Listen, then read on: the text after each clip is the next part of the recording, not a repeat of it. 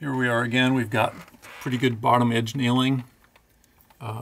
They nailed to studs here with 8-penny nails. Here's another stud with nails to it. Here's a gap in the plywood with no backing, so that's loose.